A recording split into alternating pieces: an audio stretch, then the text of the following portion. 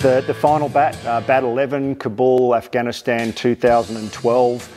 And I knew in my bones at this stage that I'd be retiring not long after this deployment. It's a CA bat bought at Kabul Sports, so we've got a pigeon pair of the CA bats.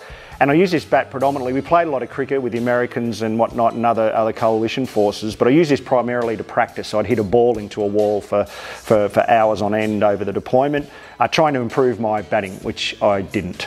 The retirement, I was just feeling tired and couldn't keep up with the younger fellas in the gym or out in the field, and I knew that it was time to move on. And so in a lot of ways, the most meaningful bat in that it bookend the end of a long and career that I'm really grateful for and lucky to have had.